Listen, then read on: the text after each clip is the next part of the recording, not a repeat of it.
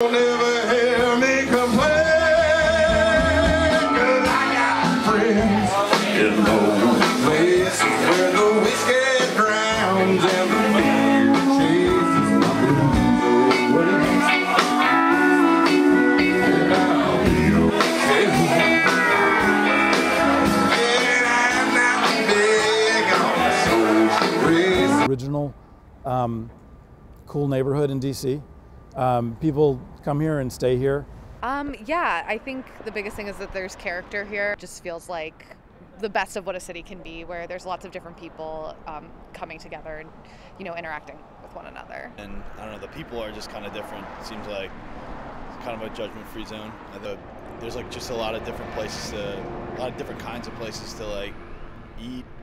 A couple Korean places up here.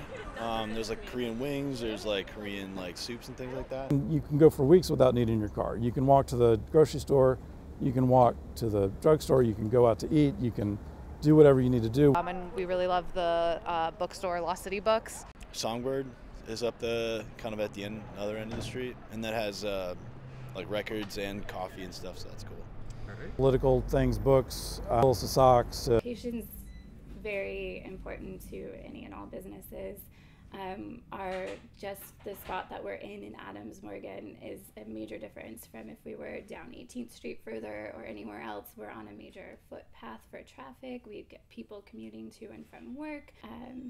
In Adams Morgan, there's a strong sense of community here. I mean, we have customers who actually bring their families in to meet us and to see the shop, and children that have been coming in here since they were babies are now in school, and they stop in after school to show me their homework and tell me about their day. It's pretty special.